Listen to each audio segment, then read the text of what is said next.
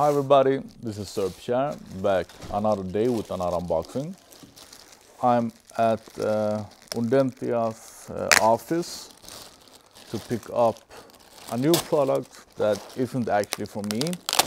A friend of mine, he has made a smart choice by getting a pair of Genelec speakers to his computer, and then of course a Matrix Audio DAC to run it all as a external sound card. And I haven't seen this new, the latest little product yet, so I'm doing the unboxing just because I'm curious. I have more or less the same functions in my Matrix Audio DAC that I have on my computer, but mine are like, I wouldn't say double the size, but quite bigger. So this is very slim and light. I'm guessing that they have one of my models here. I'm gonna pick one up, but this one feels like half the weight. So to your computer, if you wanted something slim, I guess this is the model to have. And this one it has all the things that you want: Apple streaming and Wi-Fi, standard streaming, you have the Bluetooth. This has everything that you need. What it doesn't have is the advanced headphone outlet amplifier, but it still has a headphone amplifier. So if you want to go really nerdy and you use your headphones more than you use your speakers, then there are other products. But for the price point of this, I think it was €1,000, and I think that's half the price of what I pay for my product.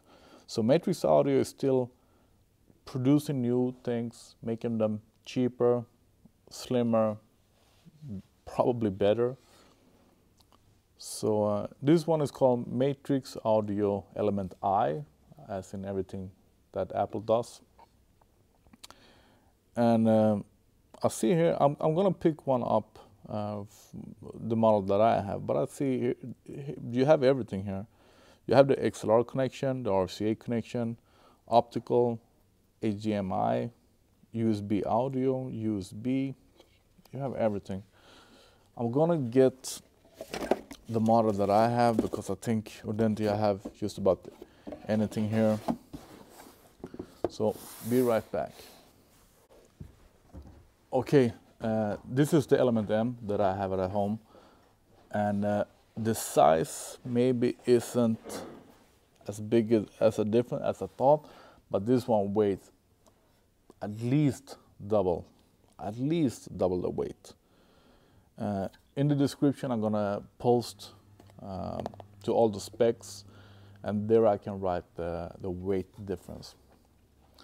And you probably think that the weight doesn't makes any difference if you're just gonna stand by the desk, but if you don't, as I said before, if you don't need the very advanced headphone outlet and a headphone amplifier, I see no reason of buying this one instead of this one. And both of them are future-proof, as I like to call it. This one is, if you are more as a hi-fi, more on the pro side, this is the model for you. But as I use them, as an external sound card to my computer to drive my, even if you don't have amplified speakers or active speakers, this is what you need. Man, I would say weight the third of this one. So lighter, smaller, a bit better looking because I don't like the look of this headphone outlet, and cheaper, €1,000. So use this with a pair of active speakers like the Genelec speakers, and you're good to go. Very sleek design, and I'm pretty sure that you still have the aluminum remote that I like a lot. Yes, here we have I love to have this one in my hand. It's very, very nice remote. And yeah, that's it. So I don't know if there is anything else to say. Maybe I can show you when the setup is done. But as I said, it's not going home to me. Not this one at least. Maybe I'm gonna exchange my Element M to one of these, just for fun. So ask me if you have any questions. I'm gonna try to answer them all in my blog post. But so long, thanks for watching. Goodbye. I forgot one small thing that I realized that you don't have probably. I have the P3 at home, the external power supply, and this one you're gonna need something like that to run this one. That's why it's so light. And maybe you already have something like this at home. Maybe you don't, but it's a good thing to know.